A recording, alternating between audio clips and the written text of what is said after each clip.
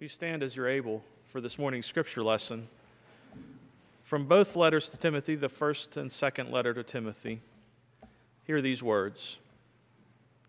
I am grateful to Christ Jesus our Lord, who has strengthened me, because he judged me faithful and appointed me to his service, even though I was formerly a blasphemer, a persecutor, and a man of violence. But I received mercy because I had acted ignorantly in unbelief, and the grace of our Lord overflowed for me with the faith and love that are in Christ Jesus. The saying is sure and worthy of full acceptance, that Christ Jesus came into the world to save sinners, of whom I am the foremost. But for that very reason I received mercy, so that in me as the foremost, Jesus Christ might display the utmost patience, making me an example to those who would come to believe in him for eternal life. To the King of the ages, immortal, invisible, the only God, be honor and glory forever and ever. Amen. For this reason, I remind you to rekindle the gift of God that is within you for the laying on of my hands. For God did not give us a spirit of cowardice, but rather a spirit of power and of love and of self-discipline. Do not be ashamed, then, of the testimony about our Lord or of me, his prisoner, but join with me in suffering for the gospel, relying on the power of God, who saved us and called us with a holy calling, not according to our works, but according to his own purpose and grace. This grace was given to us in Christ Jesus before the ages began, but it has now been revealed through the appearing of our Savior Christ Jesus, who abolished death and brought life and immortality to light through the gospel. The word of God for the people of God. Thanks be to God. Thank you. You may be seated. So we're continuing our series, The Top 10 Letters of Paul. Today we're going to cover both 1st and 2nd Timothy. There's probably no question that Paul was not an athlete. However, he did use many athletic images throughout his letters.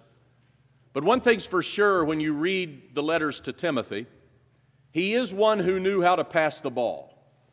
He knew how to pass the ball. You say, why do you say that? Well, by the time he wrote the letters to Timothy, Paul is a much older man. He knows that his ministry is very near the end. And so what does he do? He writes to a much younger Timothy, and he passes the ball to him. Now it's up to you, Timothy. Pass the ball, pass the baton. I'm laying the mantle upon you. You need to now go forth and carry on the message and power and truth of the gospel of our Lord and Savior Jesus Christ. The Apostle Paul knew how to pass the ball.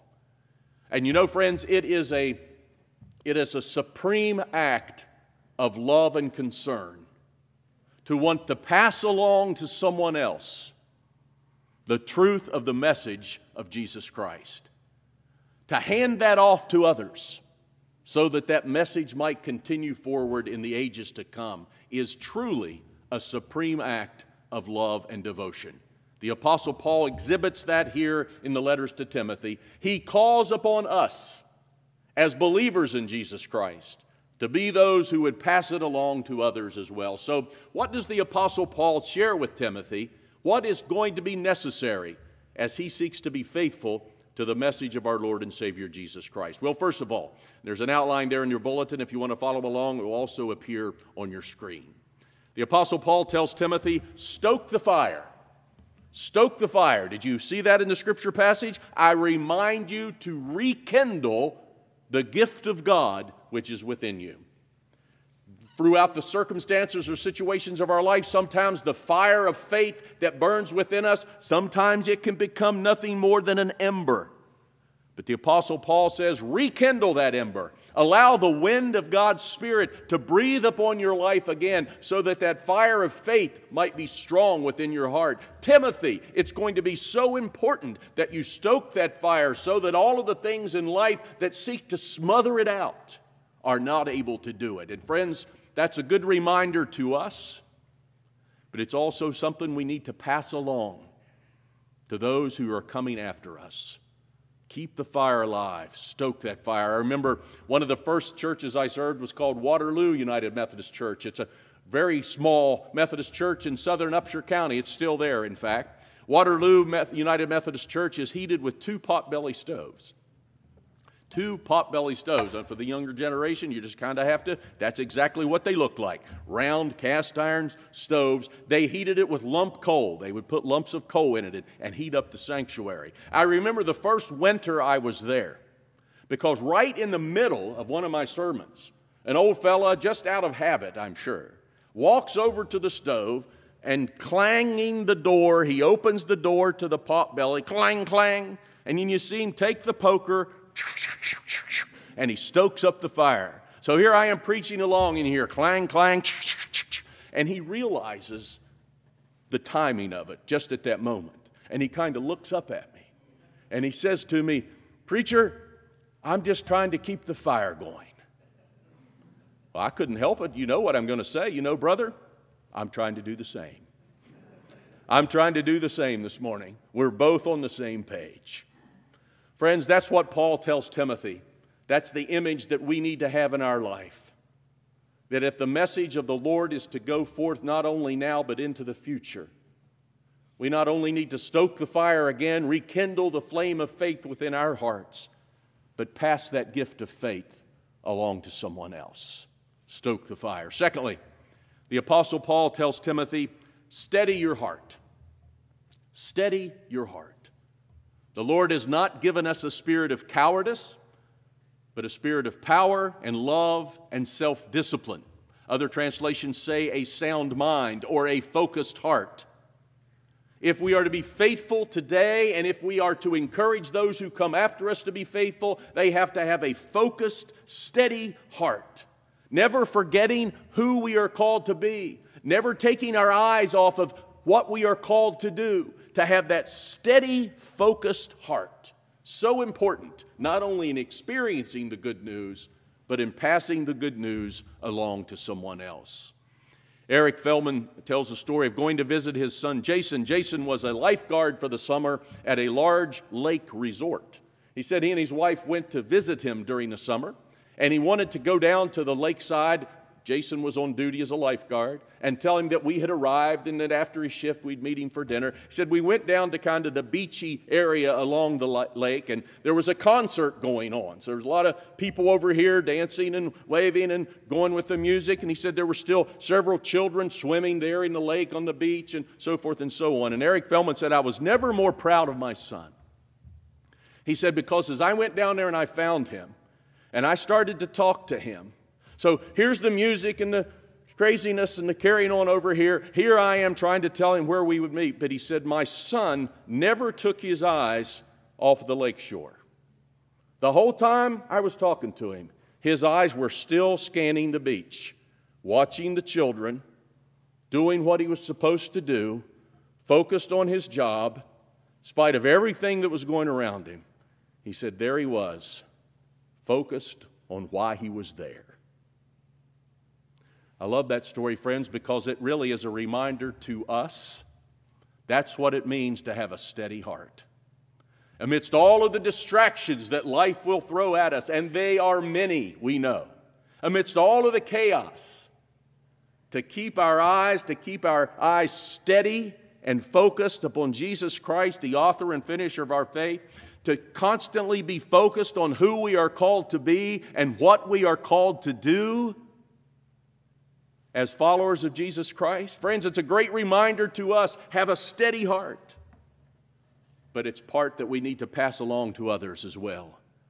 Amidst the distractions of the world, we need to be telling our family and friends and others, steady your heart. That focus will see you through. Third, the Apostle Paul says to Timothy, stand in grace. Now remember, I said that the Apostle Paul has been in ministry a number of years now. He's preached about the Lord and Savior Jesus Christ all of these years. He's ready to pass it off to Timothy for him to move on with it. But notice what he says, even after all of this time of following Jesus. There in the first letter, the saying is sure and worthy of full acceptance, that Christ Jesus came into the world to save sinners, of whom I am the foremost. So the Apostle Paul, this missionary preacher, says, when it comes to sin, I'm number one. But, he says, the grace of God has overflowed. Relying on the power of God, notice in the second letter, who saved us and called us with a holy calling, not according to our works, but according to His own purpose and grace. This grace was given to us in Jesus Christ. Friends, if we are to be who God has called us to be, we need to stand in that grace every day. And if there's one thing we should be passing along to those that we care about, it is the grace of God will be sufficient for your every need. Stand in that grace. Grace means the unmerited, undeserved love and favor of God. Friends, I can't tell you how important this is today. Hear me for one moment. Because so many times we teach our young people, and sometimes we ourselves have bought into it, that self-value, that our worth is tied to our achievements. So if I tie my worth to what I've achieved, what happens when I fail, which we will, then it is a crushing blow. But if we say to one another, base your worth upon the grace of God. Your intrinsic value is based upon the fact that God gave His only Son for you. You didn't deserve it. You didn't work for it. You didn't merit it. It's offered as a gift. Bask in that gift. Then it will set you free to live as you will. Don't get me wrong. I'm for people achieving and so forth. But if you base your value there, your self-worth, eventually your spirit will be crushed. But the grace of God? The grace of God comes through every single time. And sometimes it's hard to believe that. I realize when we realize that we failed or we've fallen or circumstances of life, it's hard to reach out and accept that hand of God's grace. It reminds me of little kids through the years who've come out and greeted me after church to shake the preacher's hand. You know, the very little ones, I'll stick out my hand and they're hide behind their parents and they're walk on by. Who's this guy and what's he want? You know? And then they get a little bit older and you try to greet them and maybe they'll stick out a hand around their parents, you know, and just take a real timid handshake. But then finally I watch them grow and mature and they get older and the first thing you know, they come out and they're shaking your hand and they're moving on. I feel like that child sometimes, knowing that I have missed the mark, like the Apostle Paul, knowing that I have sinned in my life. You know, God's extending His hand of grace, but I don't know, Lord, I'm not sure. But then the more we walk toward that grace, the more we receive that hand of grace that God is offering to us, and we grow in it every day. We realize how precious and amazing and awesome that unmerited love of God is. And we can stand in that grace.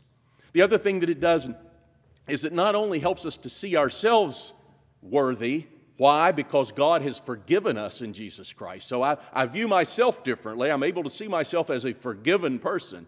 But it also helps me view others. Because you see, with grace, I can no longer, anytime, consider that I'm better than someone else. Grace doesn't allow that. Because we're all undeserved. We've all received what we don't deserve.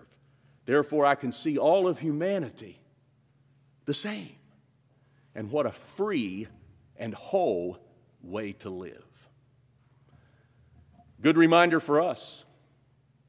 Wonderful news to pass along. Stand in grace. Finally, the Apostle Paul tells Timothy, Timothy, as you carry the ball forward and carry the baton forward, stay thankful. Stay thankful. Have that deep-seated sense of gratitude deep within your soul. Very first sentence that we read. Ben read it, I'm grateful to Christ Jesus our Lord. Right there, right at the beginning. I am grateful to Christ Jesus our Lord. Maybe that'd be the thing to do. When we wake up every morning and we take that first breath, I am grateful to Christ Jesus our Lord. Help to create that deep-seated sense of thankfulness within our hearts and within the core of who we are. We know the difference. You've met people along your journey who just must be ungrateful because there's always a chip on their shoulder. They're sort of hateful, cold. But then you meet some other people along the way that they're so appreciative, they're so grateful, and there's a lightness to their spirit. They're kind, they're compassionate. We know the difference. between gratefulness and non-gratefulness, and the difference that it can make deep within our hearts. And the Apostle Paul is saying to Timothy, Timothy, there's going to be a lot of circumstances that are going to be very difficult for you ahead, and we know from the tradition that Timothy's journey was indeed a very difficult one. But stay thankful. Be grateful. You know, in this my 4th decade of ministry, I've met a lot of people through the years that had that sense of gratitude deep within their heart. And I think of one elderly gentleman in one of my churches. It was a small church. He was one of these guys that sort of cheered the service along and cheered the preaching along. You know, maybe you've heard of that or come from that tradition, but, you know, you hear me say sometimes, we'll sometimes after a song say, amen. Some of you sometimes say amen. Well, his word was glory. So after the opening hymn, you'd hear glory. Well, you may not realize this. I'm sure he didn't necessarily know this, but the word for glory and praise in the New Testament Greek is doxa. Same word, praise and glory. We get our word doxology from that, an act of praise, an act of glory to God. But that was his word, glory. I'd be preaching along, and you know, sometimes I get a little intense, a little animated. He would say, glory. And that was it. No big show, just every now and then, glory.